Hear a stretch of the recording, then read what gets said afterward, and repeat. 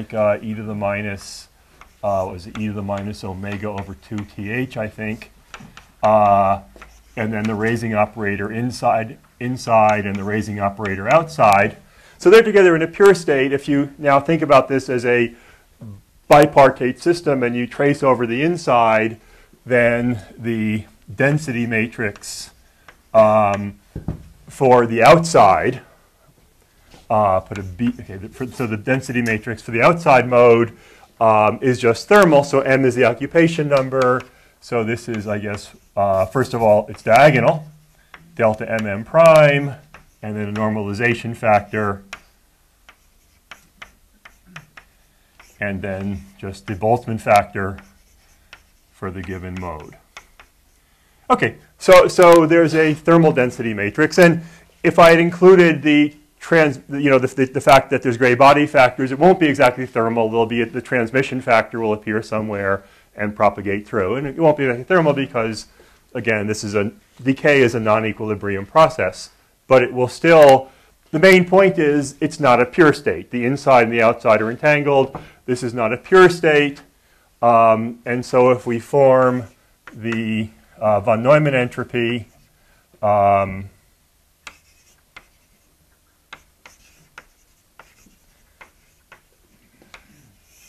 where that's the probability of being in the nth state, this is positive. So now if we, so actually good. So far for convenience, I've been using a basis of modes which are eigenstates. These are eigenstates of, again, of the frequency of the observer at infinity, the observer in the asymptotic Minkowski space. But I want to now talk about the time evolution of the black hole. So instead, we'll go to some basis of wave packets. And the same principles apply. For the sake of discussion, maybe what's useful to think about wave packets that are fairly wide in position space and therefore narrow in frequency. So just for the sake of discussion, we can talk about them having some typical frequency. But they're finite in time extent and much narrower than the lifetime of the black hole. The black hole is a very long lifetime. So this is the typical. It's always worth remembering. A black hole has one scale, one distance scale, which is its size. So for the typical Hawking photon, the typical temperature is 1 over that size. So for the typical sort of wavelength for an emitted Hawking photon, again, is the radius of the black hole. So this is a wave packet which is several times the radius of the black hole in length, but that still is much shorter than the overall lifetime of the black hole. So anyway, so this gives a process which is somewhat localized in time, and so we have our black hole, and it's emitting a series of Hawking photons. And what I want to plot over here is the total von Neumann, the fine-grained, Vn. I'll always put von Neumann there to remind you that it's fine-grained, the total fine-grained entropy of the Hawking radiation. And so here's time. There'll be several entropies on this. Here's here's time 0 where the whole process, where the black hole forms. Over here is the time where the black hole evaporation is complete, and each emitted Hawking photon again has some von Neumann entropy, and this just keeps going, well, up and up and up. Now, it keeps going up in the approximation that the fields are just free fields in a specified metric. You can put in the fact that the black hole is getting smaller with time, but in the approximation that it's just free fields in a fixed metric, then each emission is independent. It's a product state, and the von Neumann entropy just adds. Joe, at this point, does your discussion depend on the time slicing? No, well, I mean, it depends. All the time here is just the time at infinity. In some, the time here is just the time at infinity. Thanks. Yeah, no, there's no time slicing yet. Right. Now, yeah. Started at 0. Which time here? Here is Schwarzschild time. No, this is Schwarzschild time. The the time seen by an observer outside the black hole watching the radiation come out. Yeah, thank you. Thank you for always, yeah, please always be sure I'm clear. So now, of course, there are interactions. In the simplest case, the only interaction is gravity. And so the gravitational interaction between Hawking photons is small because gravity is a weak interaction at long energy. And so you would think, and you'd be right, that, that yes, there'll be corrections to this, but they'll change the slope by an epsilon amount. The slope will stay basically the same. As I was writing this lecture, I realized there's a really interesting calculation one can do. It's probably in the literature. Maybe one of you can tell me that it's in the literature. But there's a very obvious source of interaction between the Hawking photons because let's suppose in the first few emissions you happen to emit sort of more than the average, since this is a statistical process. Then the black hole will decay a little faster, it will be hotter, and that will affect the later Hawking photons. So there's a very obvious interaction between the photons, which is really the dominant effect. It should be very easy. It would take a little time to set. It should be very easy, at least maybe in some toy model, to work out how large an effect that has on this curve. And without doing the calculation, I'm quite certain that it's parametrically small in the Planck length over the radius of the black hole. This must have been done. Does anyone know if this has been done? In your book. No. In my book, okay, it's finished precisely where you finished last lecture. Yeah. But if you mean the change of the spectra because the mass is changing and correction 1 over m squared, then people were doing it using this y-diametric approximation with the mass, or it's different? I don't think I need anything so fancy. But I think, but you see, you mean corrections which are due to the fact that something is changing. Specifically the correction to the page curve. This is assuming... This is always drawn assuming independent emissions, and it's asserted that it's robust. And I think it would be nice, and it's a homework problem, to figure out what the correction is due, again, to the fact that it's not a product because if there are more emitted earlier, the later ones are hotter and so on. Yeah. Now, I'm sure this must be done, but it occurred to me I'd never seen it before, and it's easy to do. I don't think it would. Really? Okay. Well, anyway. So I'm going to assert that this curve is robust against small corrections. Now again, what I've plotted here is the von Neumann entropy of the radiation up to the given. So again, this is the total von Neumann entropy of the radiation up to some given time. I'll call that E for early, just the early Hawking radiation up to whatever time one is looking at. But actually, there are two other entropies which follow the exact same curve. Well, actually, let's assume that the black hole starts in a pure state, so the whole system's in a pure state. If the system's in a pure state, then when we divide it into two halves, the von Neumann entropy of each half is the same. So assuming a pure start,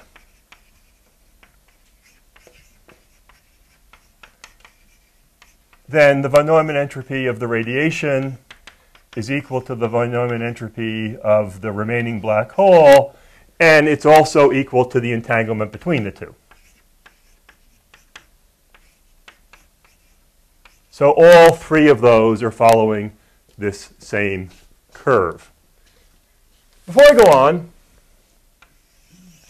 go on, actually, I said assuming the black hole starts out in a pure state. Now, every so often, someone will say to me, a pure state can't be a black hole because a black hole is thermal. That's just not true. You can, imagine that you collapse a shell of coherent radiation. It's in a pure quantum state. It will surely form a black hole. So yes, black holes can be in pure states. Actually, we don't have to be so precise about how we form the black hole because an estimate I'll make later on shows that if you form the black hole, even in a very careless way, the scale of its initial von Neumann entropy, its initial lack of purity, is very small on the scale of this figure.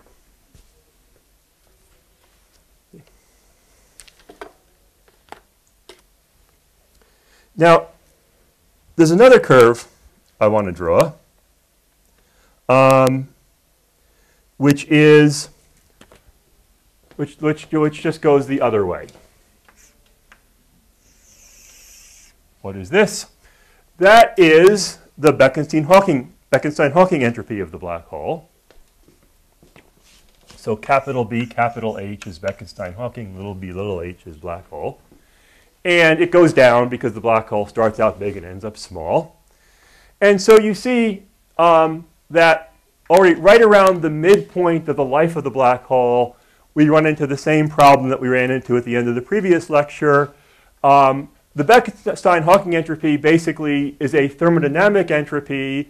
The black hole satisfies laws of thermodynamics with this playing that role. So it's a thermodynamic entropy, a coarse-grained entropy, whereas we're calculating here the fine-grained entropy of the same system. And it's not disturbing that a coarse-grained entropy is larger than a fine-grained entropy. That's what coarse graining does. We can start the black hole in a special part of its phase space. But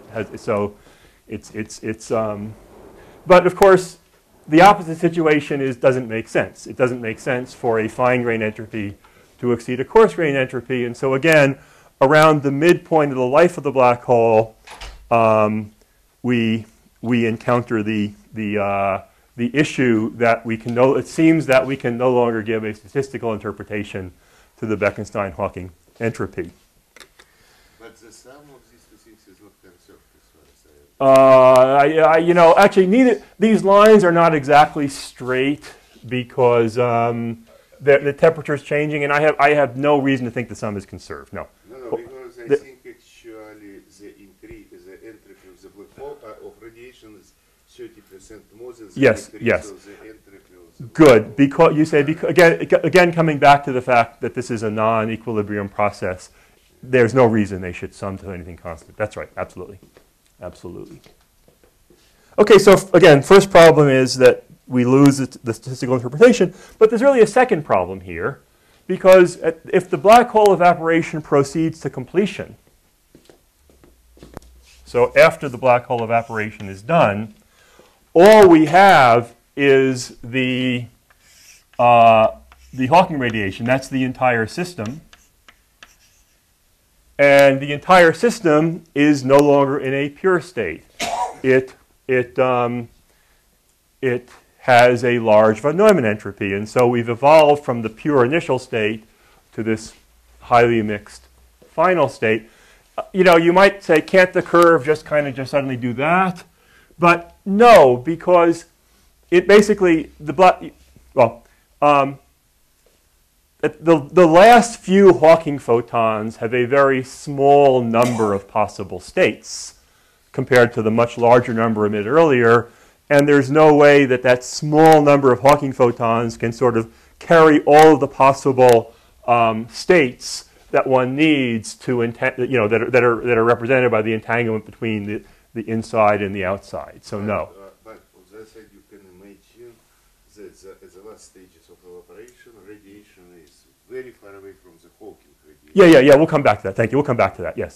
So that's what you're describing is what I'm calling what I will call a long-lived remnant, and I will come back to that. Thank you. But assuming that this happens fairly quickly, which we'll come back to, then there's no way. And so we have, if we assume that again, once the black hole's Planck size, there's no conserved quantities that should keep going and evaporate.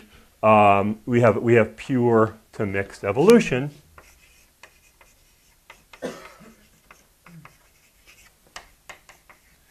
So in terms of density matrices, and I think I want to save these equations, so I'll write them over here. Hawking's assertion is that the evolution in the system is that the final density matrix. So first of all, for Schrodinger evolution, the final density matrix.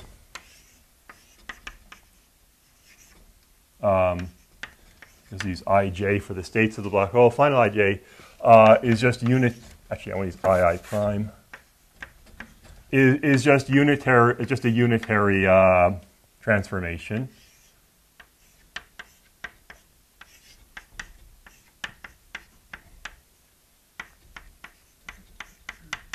Okay, so Schrödinger evolution, the final density matrix would be a unitary rotation of the initial one, and this evolution conserves von Neumann entropies because the eigenvalues of rho obviously don't change. Whereas what Hawking is saying is that this study of black hole evaporation says that there has to be some more general relation, the dollar matrix he called it, between the two. Okay, so this is the claimed breakdown of quantum mechanics that one sees in black hole decay. Okay, now let me draw another curve here. Suppose, well, suppose we want to, well, suppose that Hawking is wrong. Suppose that through some mechanism we haven't yet identified, the final state really is pure. Then leaving aside possible exotic things that happen at the end and later of the evaporation, if we want the von Neumann entropy to drop to zero kind of smoothly, and in particular, if we want to retain the statistical interpretation of the Bekenstein-Hawking entropy, we never want the fine-grained entropy to rise above the coarse-grained one. The actual curve has to be something like that, the page curve. And so what you learn from this is that if in fact the Hawking process is to be unitary, the corrections to this calculation have to become large, of order 1, around the midpoint of the life of the black hole, when it's still very large, when the curvatures are small, and where you would think that you could trust the theory of just Einstein gravity plus quantum mechanics as an effective field theory. So also, Page made an interesting. Page argued that very likely the black hole follows quite closely the Hawking curve on the way up and the Bekenstein-Hawking curve on the way down. His logic was that the black hole is a thermal system. It's very chaotic. Therefore, the combined system of the black hole and the Hawking radiation is likely to be in a rather random state in the total Hilbert space. And if you assume that and then calculate the von Neumann entropys of the two halves, you find that it really does this. It rises almost exactly following the Hawking curve to the midpoint and then very abruptly turns over and follows the coarse-grained curve on the way down. The reason is that the sizes of the Hilbert spaces here are exponential in the number of Hawking photons, the number of bits. So before the midpoint, the black hole Hilbert space is much larger because, again, it's exponential in the difference of the number of bits. After the midpoint, rather abruptly, the radiation has a much larger Hilbert space. And so, again, this is not important. It's convenient to assume this, but as long as the curve goes up and then comes down, it's going to differ at order 1 from the Hawking curve, and so it doesn't matter that it does this. But Joe, I yes? think one of the key assumptions from which it follows that Page was assuming, because I talked to him, the total size of Hilbert space is not, dimension is not changing. You see, and this is not obvious fact, and this assumption is correct. But if you will take these things in black hole of solar mass, when it will reduce its size by half, okay, should start to emit information. And imagine that many black holes of the same half of mass of the sun, but were formed beginning from different initial conditions. Then you will get hairs. You see infinite number of hairs, roughly speaking, for the black hole of the given size. Because depending, it started with 3 mass of sun to evaporate, 10, 15, etc. The amount of information which it will be emitting when it has mass half of the mass of the sun will be different.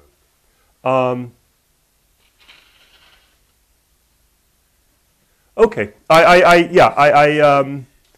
Certainly this curve can depend on the initial conditions, and in fact, we could imagine starting it with a higher, we could imagine actually starting the system in a more mixed state. But the general qualitative feature that the von Neumann entropy has to do this is all I want to take away from this.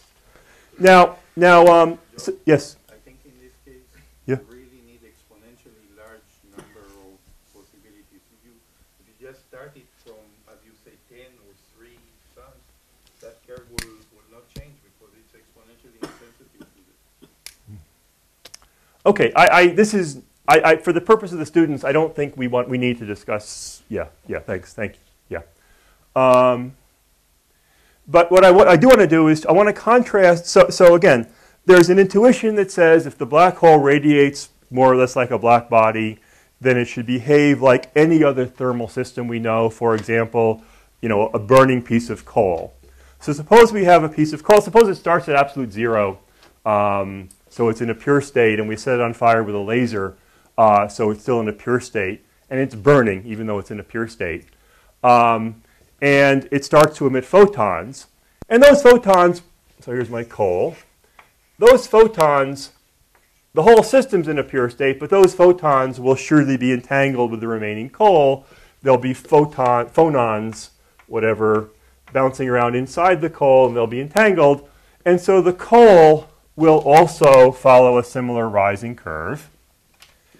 But also, of course, I told you how we set the coal on fire. We know the whole system's in a pure state.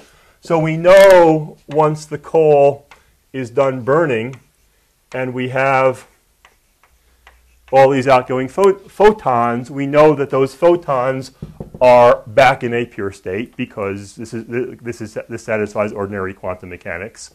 So in fact, burning coal satisfies a curve much like this with its von Neumann entropy. Now, the coarse-grained entropy, the thermodynamic entropy of the outgoing radiation just goes up and up and up as the coal curves. So if you're talking about as the coal burns. So if we were talking about the coal, the coarse-grained entropy, the fine-grained entropy does something like Page, but the coarse-grained entropy, the thermodynamic entropy, does something like the Hawking curve, going up and up and up. And so there was a very natural reaction that somehow Hawking's calculation has implicitly coarse-grained. And what he calculated was really a coarse-grained entropy. And if you fix his calculation, you would get this answer. And we're still trying to fix his calculation 40 years later, because the difference between the coal and the black hole is the black hole has a horizon. Again, the same picture, but now where this is a horizon rather than the coal. The entanglement is between things outside the horizon and things behind the horizon. And unlike the case of the coal, the things behind the horizon cannot rattle around and escape or in some way imprint their state on later radiation. So, I mean, the very basic thing that makes Hawking's paradox a paradox is that the black hole has a horizon. Okay.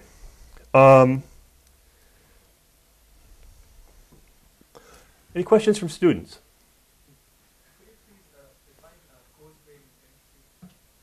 So,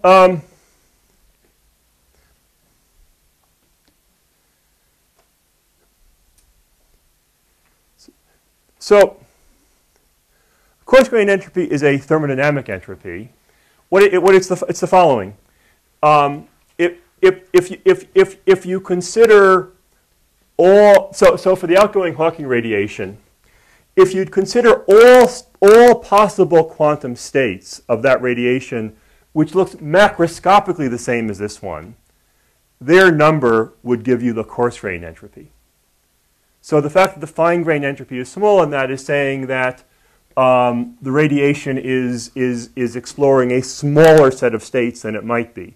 Whereas, for example, if the radiation were actually something that was in contact with a larger thermal bath, then in fact it would, as it thermalizes, it would fill out its entire, space of states. So that's the difference. Yeah.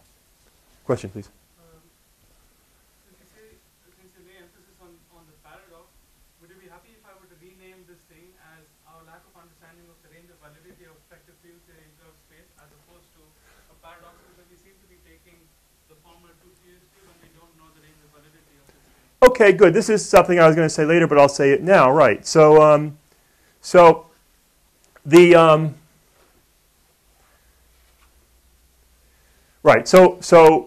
you say quantum field theory in curved space. I want to say quantum gravity is effective field theory. It's the same thing, but it's a slightly more general concept. And in all other places where we use effective field theory, the signal for its breakdown is that there is some large, locally measurable quantity, a time derivative that's very large, a curvature that's very large, an energy that's very large.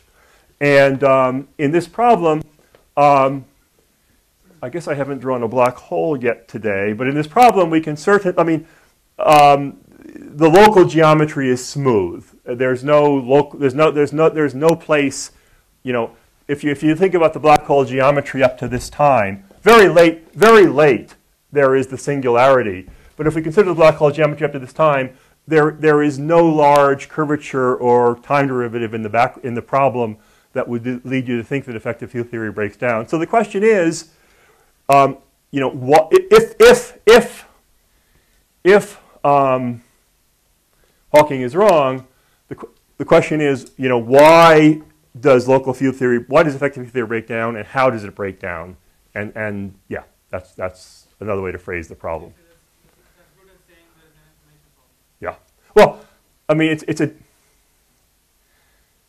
I won't say. They're distinct choices. I will come to a menu of choices before too long. Yeah. Actually, another question, please. Yeah. So still about the entropy. Okay. So we have various definitions, and we still call it entropy. Maybe that's what we choose just one of them and then see whether we get a problem or not. So in what sense is the coarse grain entropy related to the fine grain? Well. I never needed to actually talk about the coarse grain entropy. I did it only to provide kind of a context for interpreting these curves.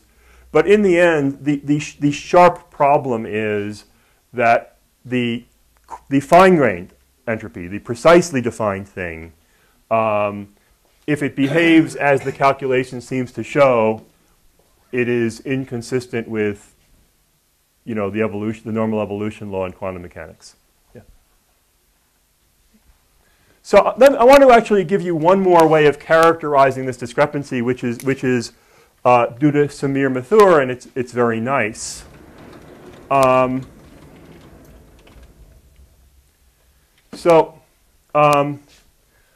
want to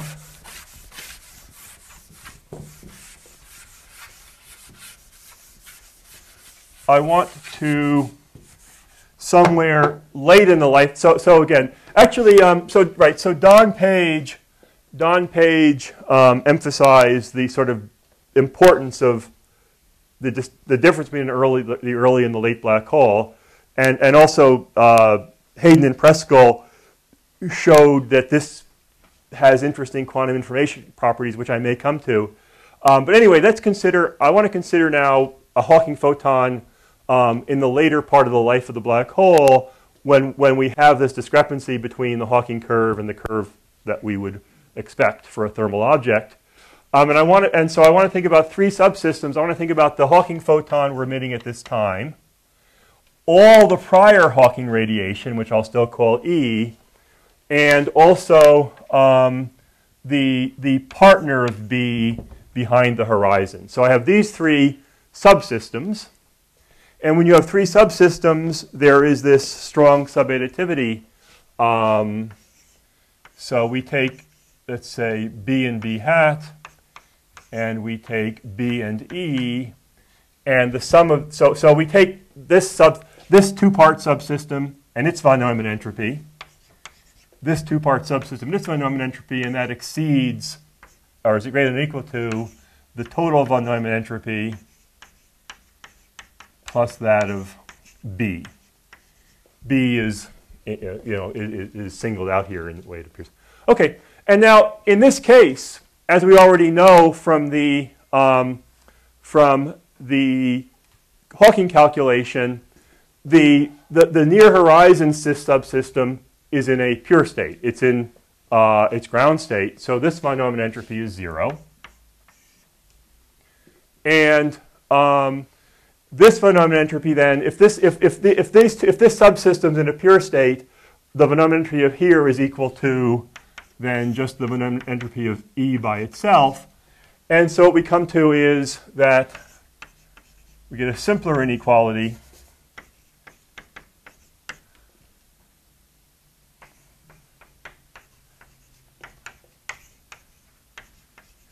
And actually, this has to be an equals, because there's another ordinary subadditivity says that this can't be greater than the sum of those two, so it's equal. So now, what does this say? This is the von Neumann entropy of the radiation before B appeared. This is after it appears, and this inequality says it just goes up. So the strong subadditivity inequality gives you the Hawking curve. It tells you that the outgoing radiation is continually becoming less and less pure, and so if you are going to escape that argument, you somehow have to deal with this. Now, one thing that's nice about Samir's version of the problem is that often when one talks about why this is a paradox, you tend to wander off into talking about these nice slices, these long space-like slices that follow the interior geometry and have lots. Okay, and they're kind of strange. Maybe there's a problem with that, but Mathure's version of the paradox refers only to things things that are outside the horizon, B and E, and things that are just behind the horizon, B hat. And so it's a sharper version of the paradox, and it shows that that dwelling on the odd properties of these nice slices is probably not fruitful in figuring out what's wrong here. Okay. So why it's not right to draw these nice slices? Oh, I didn't say it's not right. I'm saying that we don't have to discuss whether it's right or not. Well, so there are various proposals well, there have been attempts to explain what was wrong with Hawking's argument in terms of various features of the right slice, and I'm just saying this doesn't seem like this won't deal with Mathure's version of the problem, so we don't need to think so much about nice slices. So what nice slices, I mean Cauchy complete. Cauchy, right. Right. If you will have Cauchy complete, then there is no problem with unitarity. Only if your black hole evaporated, and if you will make this corner, then there is problem because there is no Cauchy complete. Well, we will use this, and we will use this way of thinking about the problem later on. The fact that it appears already sort of very close to the horizon. So, yes. Why can't you apply this argument for the burning coal? Okay, so for the burning coal, let's think about that. So I think there is no analog for the burning coal of this statement. The production process for the radiation is just something inside. So the point is, with the Hawking process, every time a photon escapes, another thing is produced inside which is entangled with it. With the burning coal, one of these interior quanta can just kind of come to the surface and leak out. And it doesn't leave behind any entanglement. So the assumption that the coal has a subsystem such that this is true is not true. Thank you. Yeah? Have you assumed that Hilbert space is factorizable and therefore one can define entanglement entropy? Oh, a good question. That's a good question. Good. So one of the things that makes the paradox so robust is that the discrepancy between one calculation and another calculation is really order 1. And so this factorization holds, again, in the approximation of, call it quantum field theory and curved spacetime. And then corrections to that are always expected to be parametrically small in kind of the size of the black hole. Now, with this subject, you can always, you could try to study this more closely and see if there's a loophole.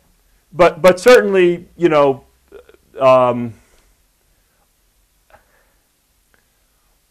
I don't think. The basic problem again is that coal has doesn't have a horizon, the black hole does, and I don't think that small corrections to some of these assumptions are where one is going to, cure the problem. But let's assume that effective field theory is exactly valid. Yes. In this case, do we know that the Hilbert space is factorizable? Yeah. Because it's just in that case, the oscillators. In that case, you got free fields. You have you have each of them expanded oscillators, and so the Hilbert space is a product of the Fock spaces. Yeah. Okay. So to summarize where we are. We have so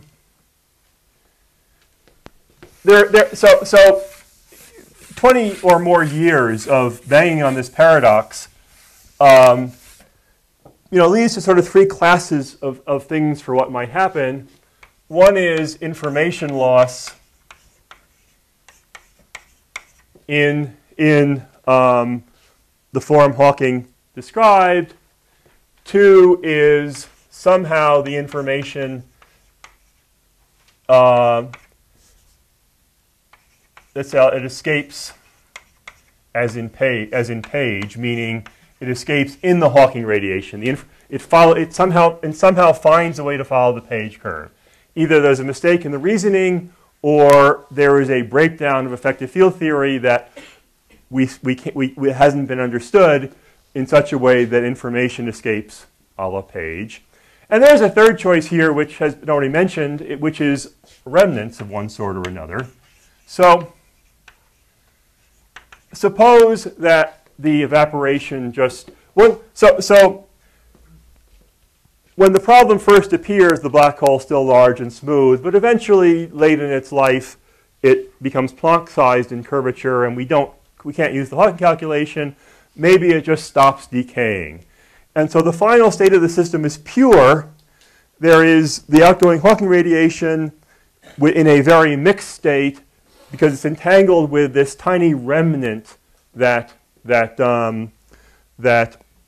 must have a large number of internal states.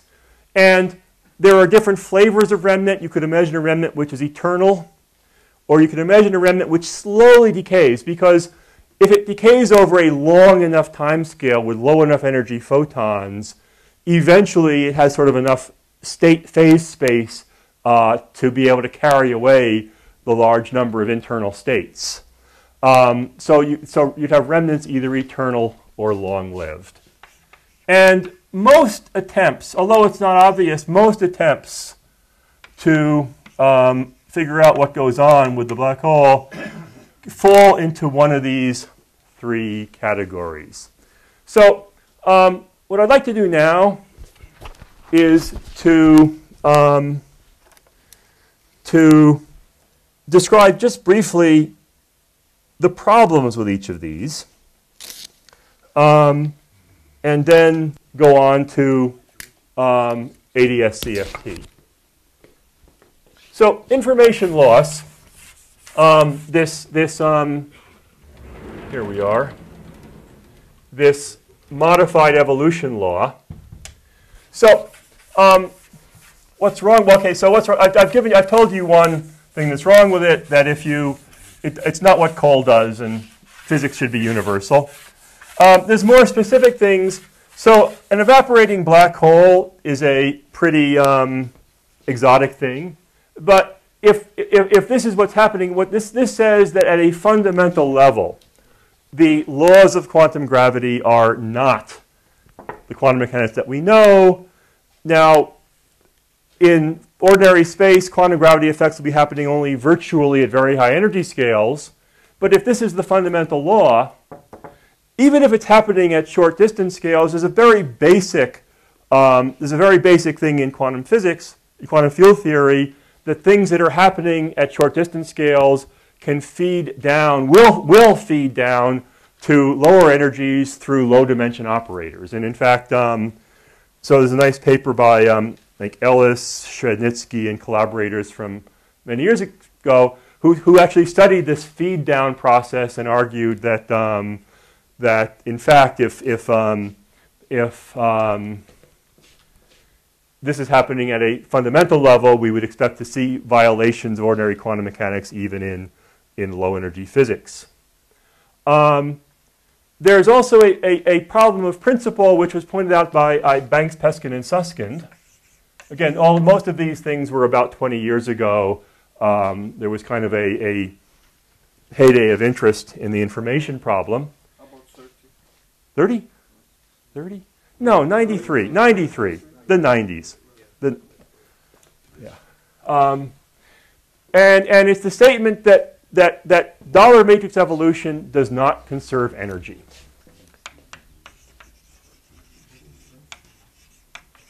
So let's look at the consequences of time translation invariance. Now if we have time translation invariance, oops, that's a prime, then the statement, the requirement that this be invariant under time translation invariance would say that what, EI minus EI prime equals E sub j minus E sub j prime. Okay, so there's some condition on the total energies of all four indices. For the ordinary Schrodinger evolution, the constraint is that E sub I equals E sub j, and E sub I prime equals E sub j times. So for Schrodinger,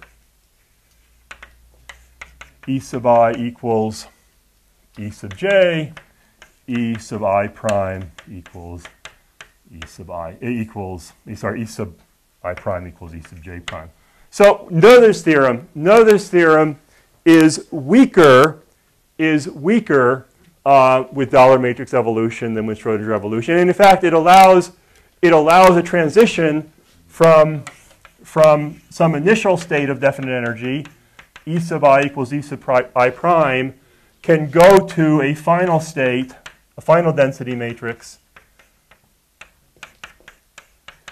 in which the energy has changed. So you don't get Noether's theorem with dollar matrix evolution. It allows transitions from an initial state of definite energy to a final state of a different definite energy.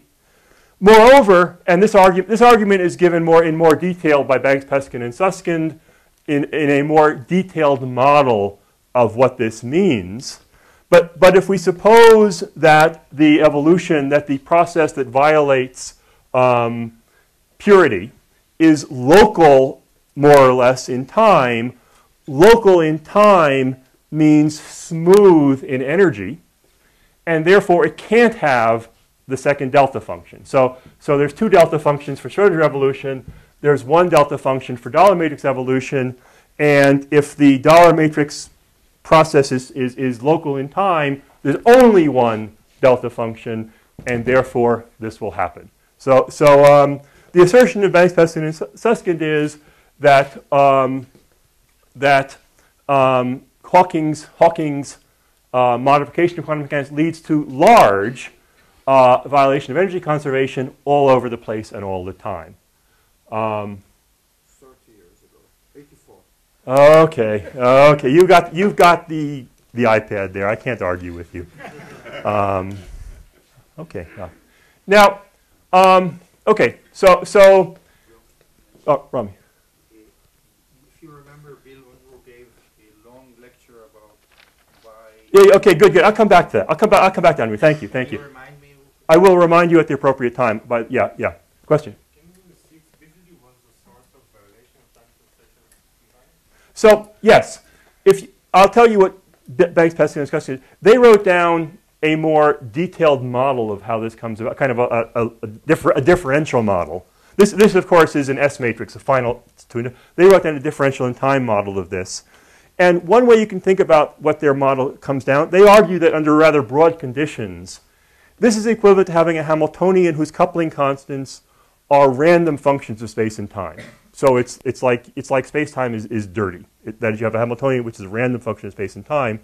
And if you have this random background, even if the average of the background is time translation invariant, the fact that the Hamiltonian in fact is time dependent means that you will be creating and destroying energy. So that's kind of what comes out of a more physical model.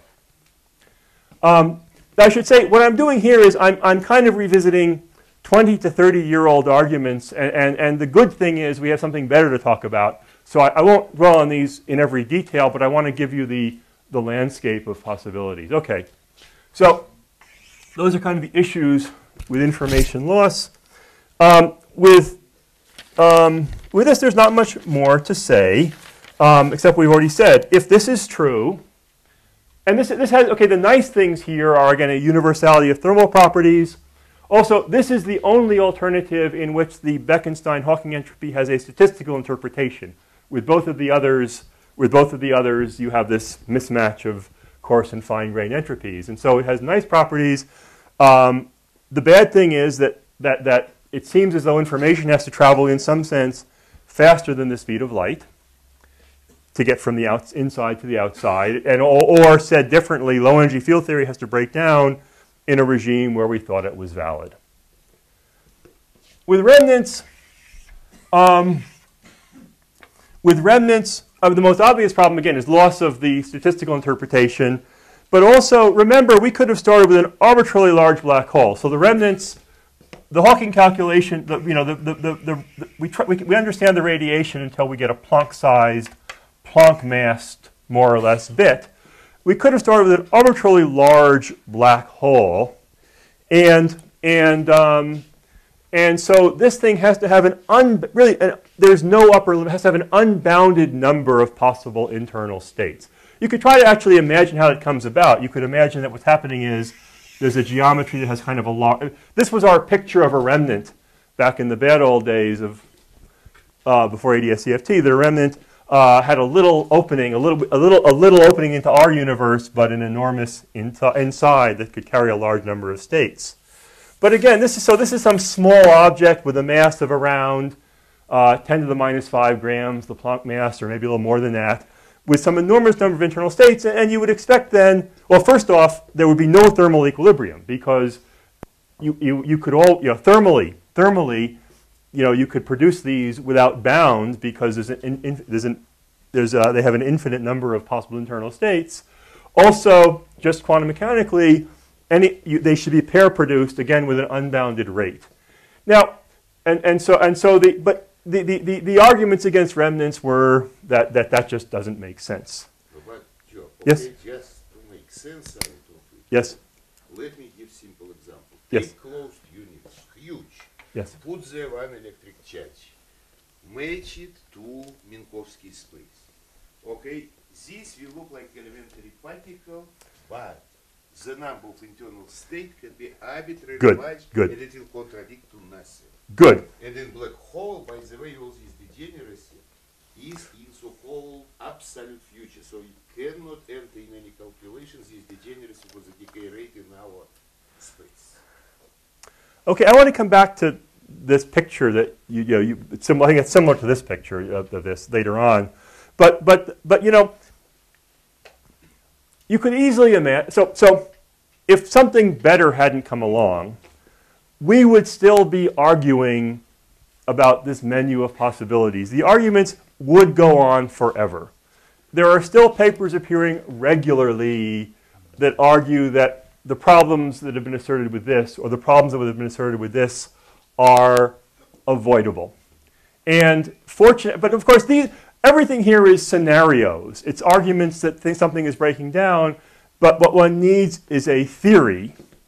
And happily, we now have more of a theory than we used to have, namely we have ADS-CFT, and so that will be my next subject.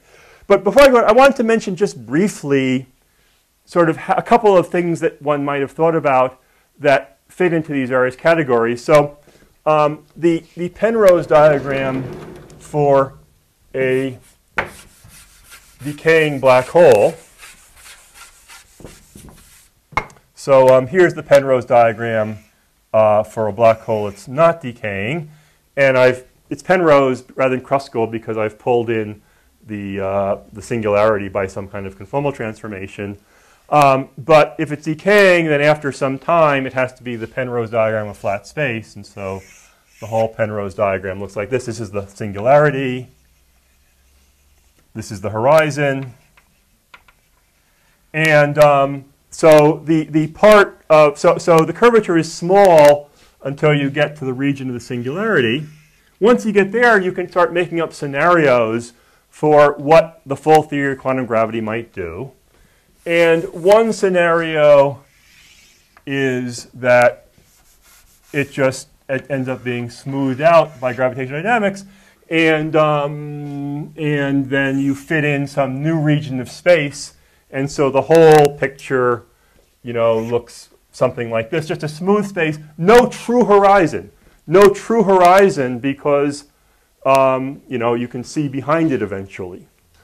And so where is this in this set of possibilities? Well, it's a long-lived remnant because if we follow kind of the last light ray before the geometry starts to be modified, by this time almost all the Hawking radiation has escaped. This is a Planck-sized object, and so we're far, far along on the page curve. We're way high, and so, but then because eventually we can see inside, eventually the information escapes, it must be escaping again through very low energy photons emitted over a very long time scale. So that picture is a remnant.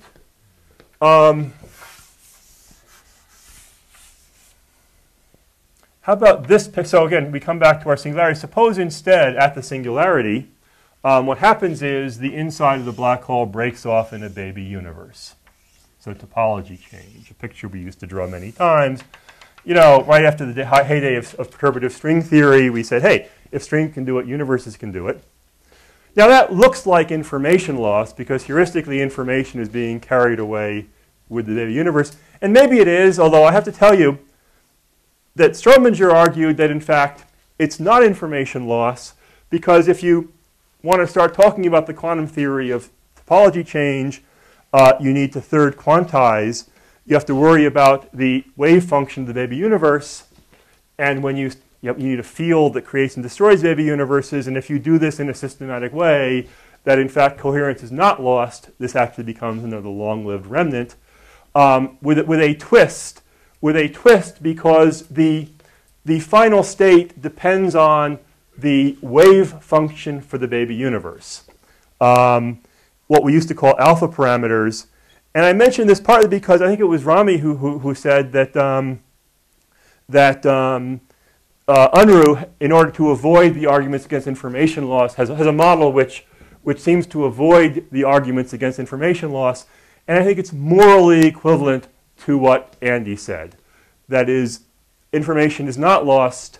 There are random parameters, which are these wave functions of the baby universe, and you end up with a remnant, a long-lived remnant. But, again, one could go around these circles forever if we didn't have more information. And happily, we have more information, and that's my next subject, ADS-CFT. So why you don't like this last picture, which I found beautiful? I wrote papers about this picture. I know, but What is wrong? What is wrong? You have some idea. what's wrong about it is that what's wrong about it is, well, I have to tell you that, well, third quantization may come back. You know, it's looming again, but rather than argue the merits of these things, let's inject some new information. Okay, good. So you don't say that you don't like it, and you don't say that you like it. I'm pretty much agnostic about everything, except ADS CFT. Yes. So now the assertion is that quantum gravity is dual. So here's global at the de Sitter space. Global rather than Poincare because we want to surround everything. We want to capture everything that comes out. And so we could imagine in ADS space forming a black hole, which then evaporates. And this is dual to some, so this is just an outline of the argument. This is dual to some process in the CFT.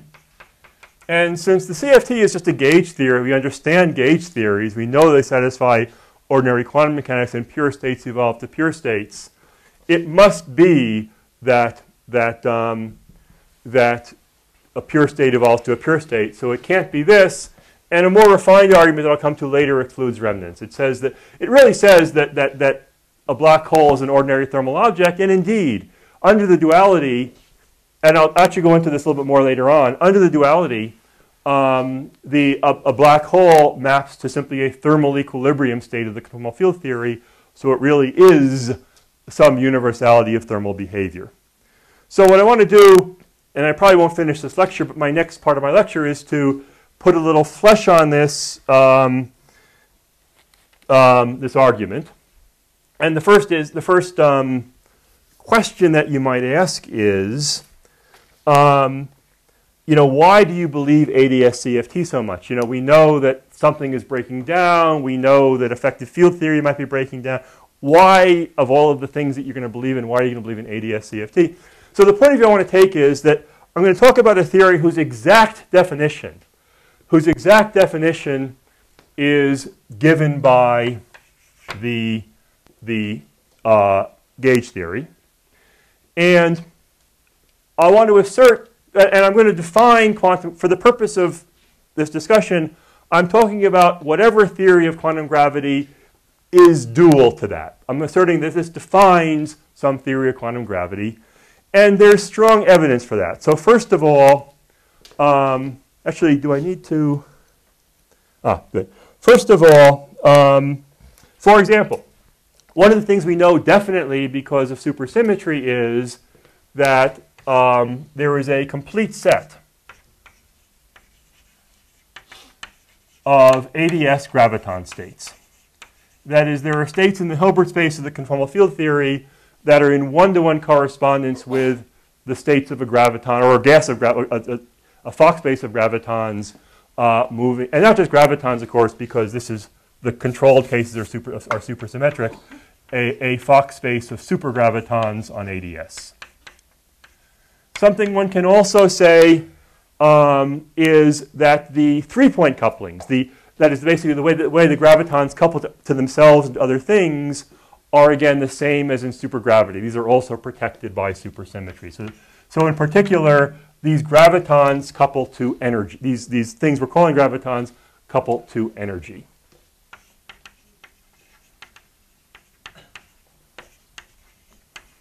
Also, there are many, many different kinds of gauge theory physics, different phases, different perturbations of this, many of which are controlled by supersymmetry, others of which are just qualitatively very plausible, which are described by solutions to Einstein's equation. So many pieces of gauge theory physics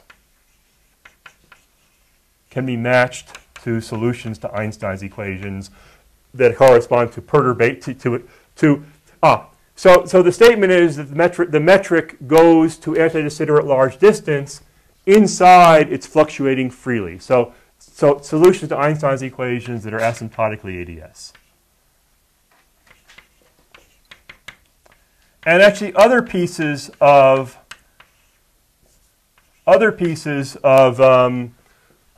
gauge theory physics are also dual, and again things that are controlled by supersymmetry, also dual to strings and branes, so that it's not just any theory of quantum gravity, it's in fact the theory whose ultraviolet completion is the 2B. Whose completion in general is one of the dual versions of string theory, but I'll be talking just for definiteness, I'll be talking about the canonical example, in which case the bulk theory is the 2B string. Now let me in fact give you a few let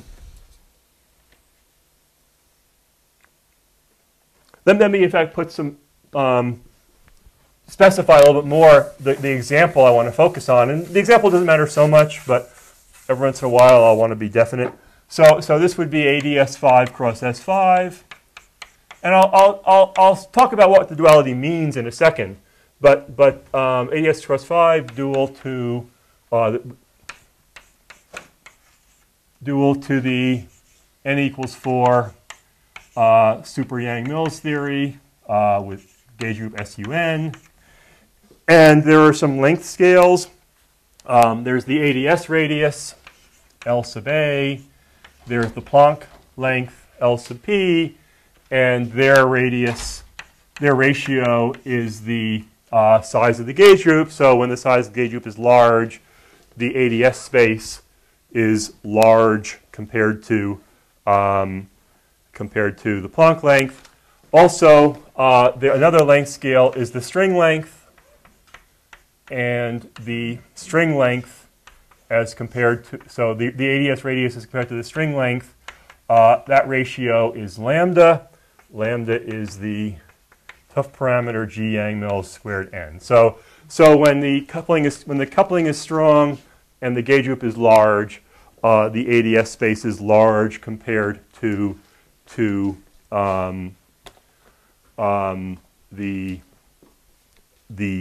microscopic scales. Now, there's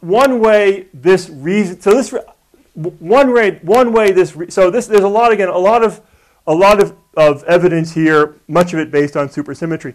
One way you could imagine the duality failing would be if it's really rather surprising that a 4-dimensional gauge theory, 3 plus 1 on the boundary, is giving rise to a 5 or 10-dimensional theory in the bulk, that the bulk theory is more local.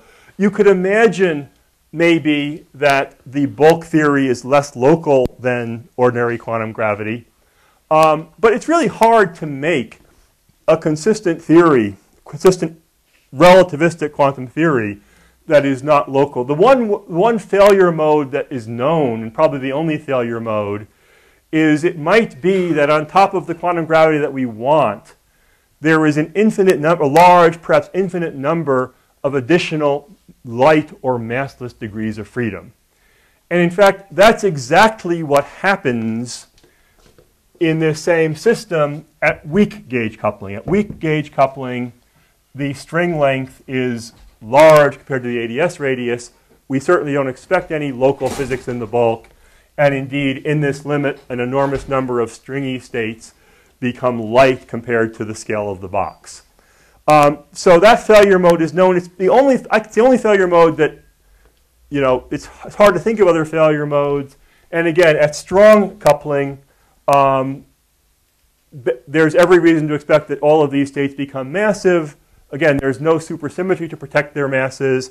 And in fact, now with integrability, one can seemingly calculate their masses and follow them to large mass as the coupling becomes strong. So, I'm going to trust this argument more than anything else. This will be the last thing that I will give up.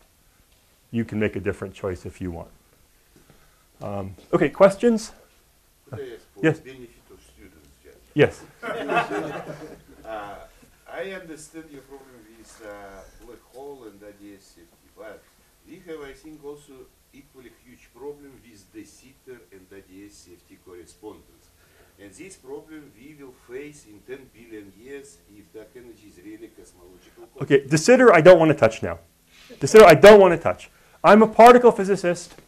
Particle physicists like ADS because basically everything is contained in a box. You control the initial conditions. You control the final conditions. You cosmologists in your de Sitter space. Yeah. I don't want to talk about de Sitter space now. Yeah. Yeah. But you agree that there is problem. Oh yeah, de Sitter.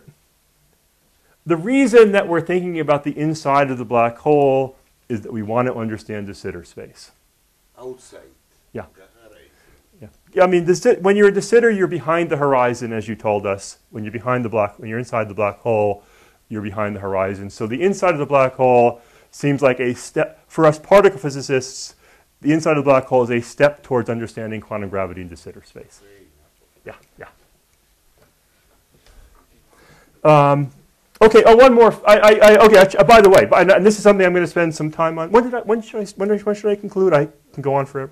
Around 12:30. 12:30. Okay. I'm not sure if I'll get to it today. I probably will.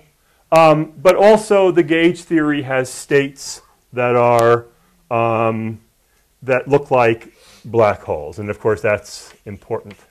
And in fact, there's a very nice correspondence, which I'll describe, between the phase behavior of black holes and the phase behavior of the corresponding thermal states in the dual gauge theory.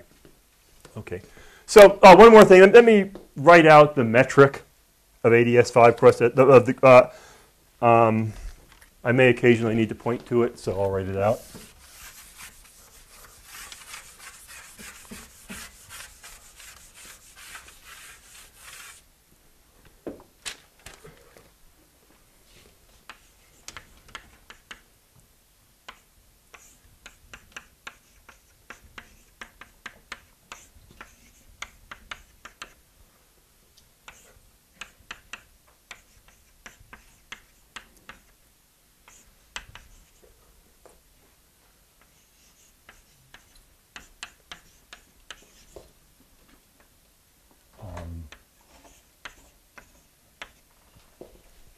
So this is global ADS space, the space whose boundary is a 3-sphere, and then there's the 5-sphere.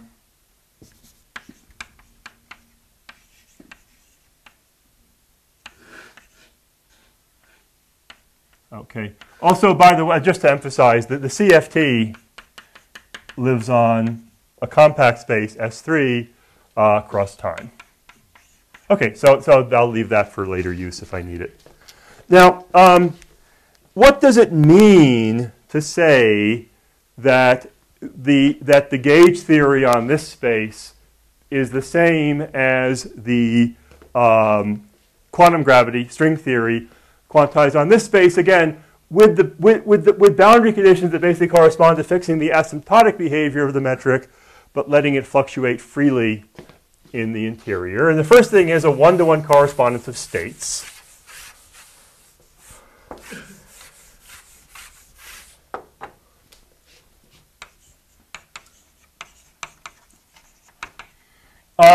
That implies in particular that for every field in the bulk, I think I've used I for other things, but for now I labels the different fields in the gravity theory.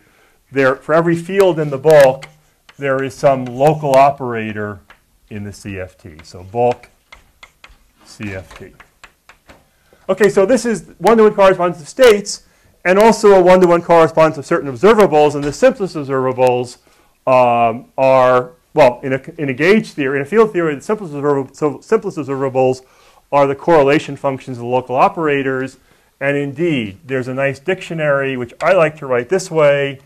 The limit as r goes to infinity of the bulk fields as a function of radius, time, and angles on the 3-sphere, in the 885, appropriately scaled. So each operator has some, each field has some corresponding mass and dimension appropriately scaled, goes over to the local operator at the corresponding point of the boundary. So I should always have a picture of ADS. So the statement is that if you take a field in the bulk and you approach the boundary, it approaches the local operator. That seems extraordinarily plausible.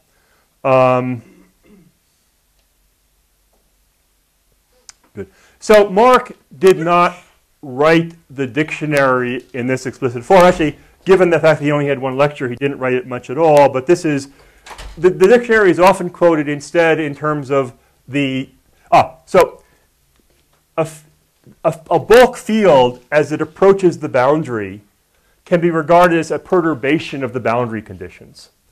And so the way this is often stated is a relation between a perturbation of the boundary conditions and an insertion of a local operator in the dual theory and the equality of the partition functions. But I think this is, I find this more sort of physical and easier to write. So that's the dictionary. So it's a dictionary of states and a dictionary of observables. There's other observables like Wilson loops that have their dictionaries, but this is kind of enough for us. Now, coming back to the Hilbert space, in most quantum field theories, you can generate a general state by acting on the vacuum with a product of local operators. In fact, I think in some versions of field theory, constructive quantum field theory, this is an axiom. And under the dictionary, that corresponds again to basically kicking the bulk with perturbations of the boundary conditions at a bunch of points, and that will introduce energy and excitations. And so in the bulk, this corresponds to throwing in some particles.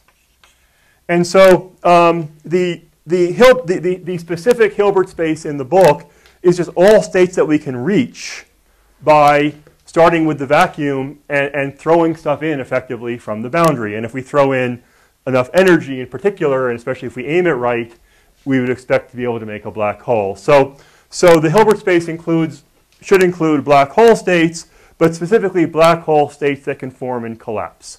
So that's my Hilbert space, states that can form and collapse in this way. Now, okay, but what about ADS? I mean, suppose we solve the problem for black holes in ADS. I mean, what does it have to do with real black holes?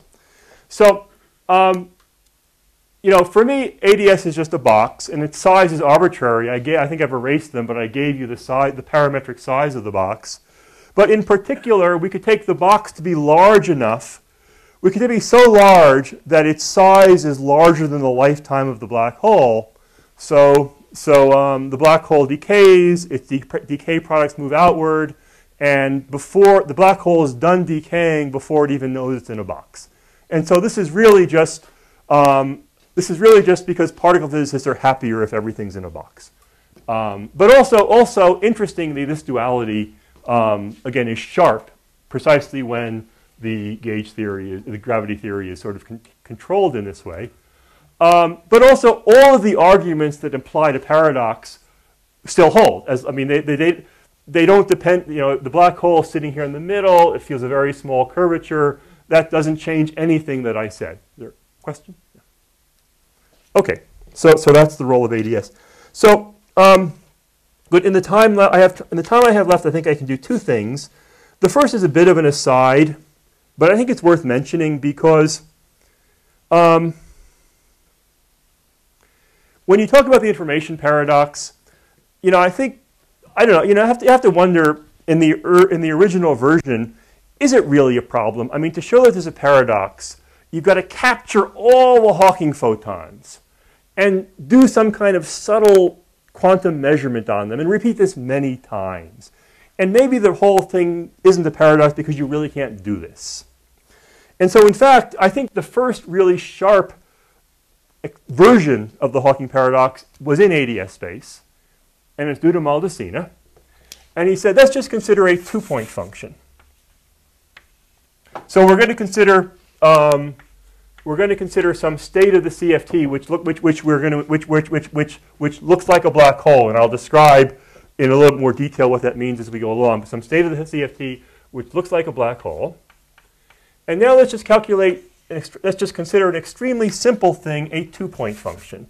So one of these, this is a CFT object. One of these, so some local operator of the CFT is a function of time and angle. Some other, that same operator at time 0. So just a 2-point function in the graviton in the black hole background. So this corresponds physically to throwing something in and then later on asking what's the amplitude to find it back near the boundary. And clearly, if there's a black hole in the interior, there's a horizon, and there's going to be some continuous amplitude over time, probability that this falls through the horizon, and once it's there, it can't get out. And so again, low energy, the gravity as a low energy effective field theory says that this thing falls exponentially in time forever.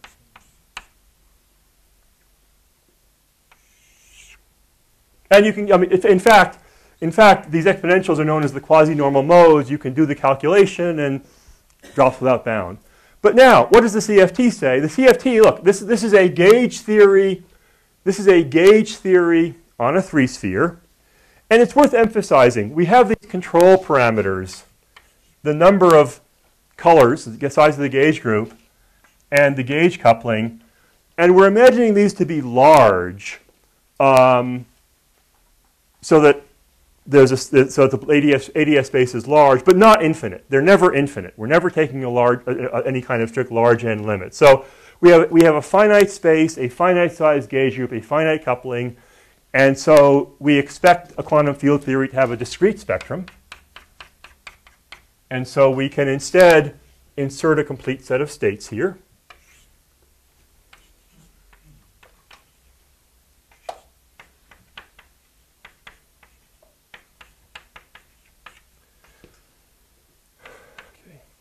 Sorry, you mean a complete set of one-particle states? No, a complete set of energy eigenstates of the conformal field theory. Thank you. A complete set of energy eigenstates of the conformal field theory.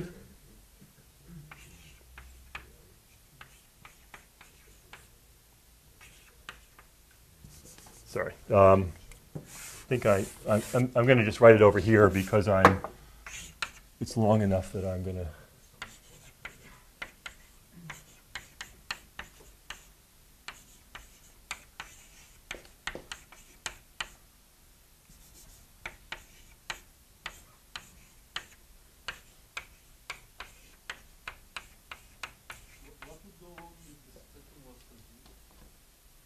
Sorry? Okay, I'll tell you what, Gordon. I'll tell you this. I haven't told you. Well, let's come back to this. So I've inserted a complete set of states, and I have my energy. Since this was originally at time t, and I've pulled it back to time 0, I get an evolution factor here. Okay, so that's just that's a 2-point function expanded out. And now, if this sum runs over discrete energies, an expression like this can approximate an exponential for a very long time, but not forever. In fact, how do we see that?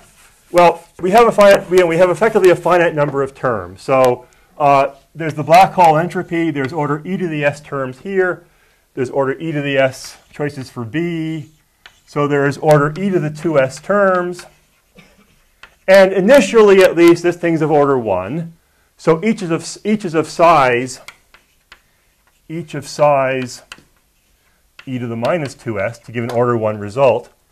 Over long time scales, the average size will be what? Well, we have this phase here, and over long time scales, these phases will be making very random excursions. Over long time scales, the average will be governed by root n effects, meaning that the phases will tend to cancel, and the remainder will be of order the root of the number of terms, the square root of the number of terms times the typical size. So the long-term average the long-term typical size is of order, again, the size of each term, the square root of the number of terms, which is e to the minus s. And it's small, but it never drops to 0. And so the field theory says that this 2-point function drops to 0. The bulk theory says it drops to 0. The field theory says it doesn't. And again, what's happening here is for the black hole in Minkowski space, you got to capture everything. Here the ADS is capturing it for you, directing it back on the original black hole, and the problem is transmuted. The discrepancy is transmuted into this discrepancy. In fact, and so it's you don't have to measure n, some large number s of operators. You simply measure one of them, but of course you have to measure it because you're looking for a small effect. You have to sort of measure it many times to high accuracy. But this shows you the most concrete version of the information paradox. And in fact, Eliezer and Jose Barbone showed in more. It may not be obvious that this is the same paradox. I think it's morally the same. And Eliezer and Jose Barbone showed that in fact dollar matrix evolution gives you this kind of behavior, and so it's really the same paradox. Another way to think about this is another version of the paradox is effective field theory seems to think the black hole has a continuous spectrum. Effective field theory seems to think the black hole has a continuous spectrum. The truth is that it has a finite entropy. It has a discrete set of states. So another challenge is to solve this problem. What is missing from low-energy effective field theory that would be responsible for giving the black hole a discrete set of states? Okay.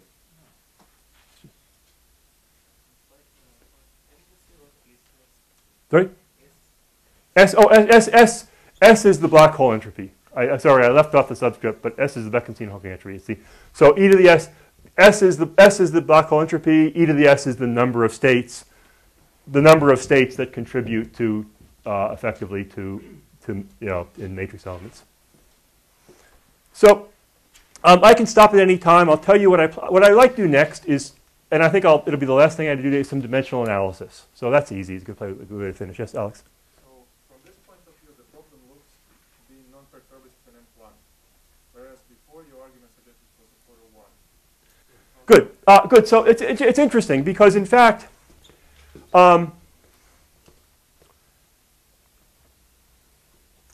so it's one of the things which is subtle about this paradox is that some effects are small and some effects are large. In particular, if I go to frequency space, then the field theory calculation will give me some continuous spectral density, whereas the exact answer will be a series of poles. Good. In some ways, the difference between these is small, but if I look over long time scales, so I can Fourier transform, the difference is large between having a delta function and having a smooth function. But indeed, yeah, I like the page version because it really emphasizes something which is order 1. But indeed, that's a point to remember. Okay, dimensional analysis for 10 minutes, and then we'll go. So I'll start in 4 dimensions. So these are just things which, well, first is a few facts which are good to remember. So first of all, in d equals 4. The Schwarzschild radius is the mass times g, which is the same thing as saying it's the mass in Planck units. The entropy is, again, the area, so it's the Schwarzschild radius squared, and it's dimensionless, so that's in Planck units. And so using the above relation, it's the mass squared in Planck units. And and the lifetime. So the lifetime is what? So first of all, there's again one characteristic scale for a black hole, which is its Schwarzschild radius. The black hole emits of order 1 Hawking photon per light crossing time, per Schwarzschild time. So order R sub s. And then we would have the ratio of the mass to the number of, so this is the total energy, this is the energy per Hawking quantum. And when, so this is 1 over R sub s, this is R sub s. The whole thing works out to be m cubed over R sub s to the 4th. So I think Slava used this before. So things to remember are the lifetime of the black hole is m cubed. I'm sorry, in Planck units. The lifetime of the black hole is m cubed in Planck units. The entropy is m squared. Sorry. The entropy. No, divided. Thanks. Inserting the correct dimensional factors is left as an exercise for the students. Yes. Okay. So the lifetime is m cubed in Planck units. The entropy is m squared in Planck units. The Schwarzschild radius is m in Planck units. There's another, just one of these facts that's worth remembering, which is to compare the black hole entropy with the entropy of of a gas of ordinary matter of the same total energy and in the same volume. So suppose we put a relativistic gas in a box of size L. Then we're in four space-time dimensions. So the total energy is T to the 4th L cubed. The total entropy is T cubed L cubed. We can also, using the first relation, express this as the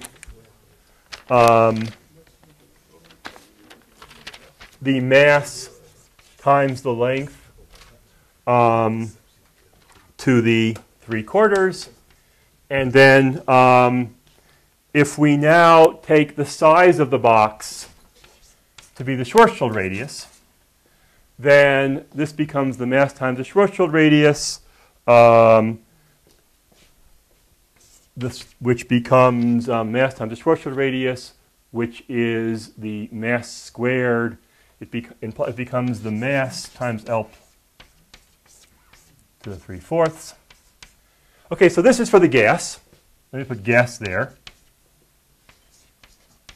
Whereas for the black hole, for the black hole, it's the, again, of order, the mass squared, LP squared. So this is the area in Planck units.